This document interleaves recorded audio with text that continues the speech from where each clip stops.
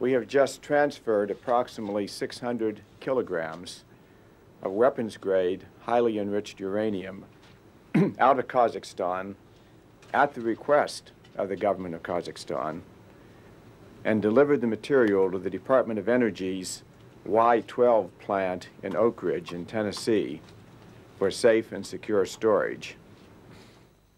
In other words, we have just...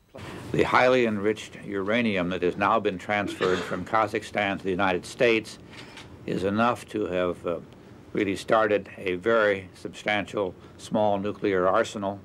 Kazakhstan took its obligation very seriously to protect this material, and I want to express my appreciation to Ambassador Soleimanayev, who is here with us today. I want to also... How safe is this material?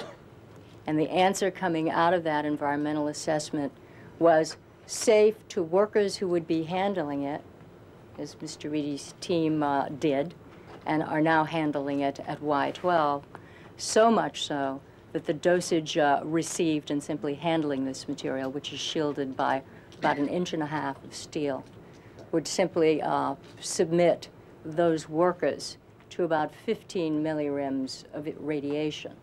You need to know that the normal dose of radiation...